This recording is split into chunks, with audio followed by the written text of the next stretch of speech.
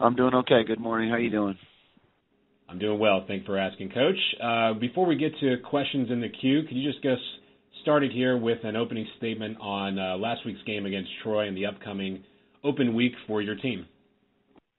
Yeah, I think last week, our guys went out and competed really hard, played a really good football team in Troy, and came right down the wire and had a chance to win. We just needed to make one or two more plays. Really comes down to getting a field goal blocked and then running into their kicker on their field goal. It's probably as big a difference as the game. And then just a lot of other plays we could have made. But for the most part, I thought our guys played very well, and we just need to step up and, make one more play. I thought Matt Lenahan played really well, had a good game. We were good on our third downs, 10 for 16. And, there was a lot of good things. We just needed to make one more play. Thank you, Coach. We'll go to questions now from Peter Harriman with the Spokesman Review. Good morning, Coach. Can you go into some depth about where you are with quarterback now, just through the bye week and possibly on into the next game? Yeah, I think, right now with the bye week and have 2 weeks coming up, first thing we got to do is see, everything we can medically with the staff. If there is a chance to get Matt back, and if not, then Mason would be the first guy to play, and Colt Richardson would be the guy behind him. And Peter, if you have a follow-up question, you can go ahead with that.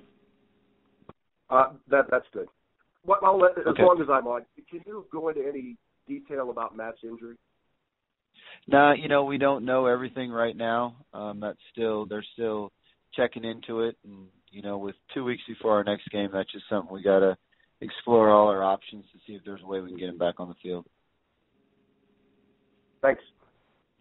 Thank you. Thank you very much, Peter. We'll go to our next questions from Josh Grissom with the Moscow Daily News. Good morning, Coach. Good morning. Kind of on the same notes, with Matt's status kind of up in the air right now, how pivotal is this bye week period going to be for you guys, looking at these last 3 games of the year and kind of the search for bowl eligibility, being able to make those adjustments on offense if needed?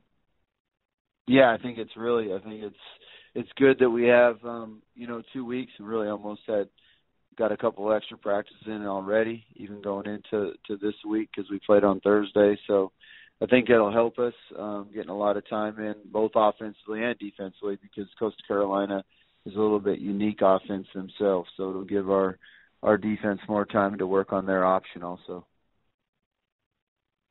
Thank you, Coach. Thank you.